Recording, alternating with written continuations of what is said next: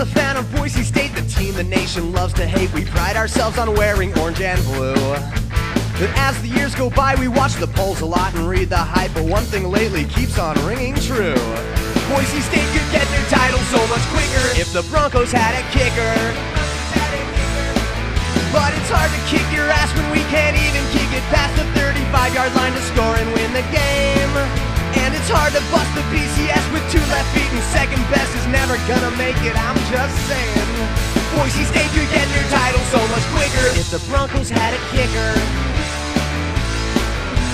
Bronco Nation shakes in fear, it's finally Kellen Moore's last year. Chris Peterson, I hope you've got a plan. You better do something, dude. We need someone to throw the ball, someone to catch, but most of all, let's not forget our biggest flaw at hand.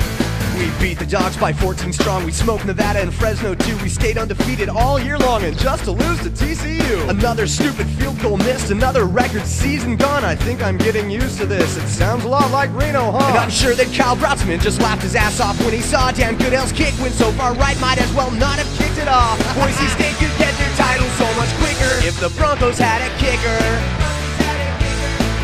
But it's hard to kick your ass when we can't even kick it past the 35-yard line to score and win the game. And it's hard to bust the BCS with 2 left feet, and second best is never gonna make it, I'm just saying. Boise State could get their title so much quicker if the Broncos had a kicker.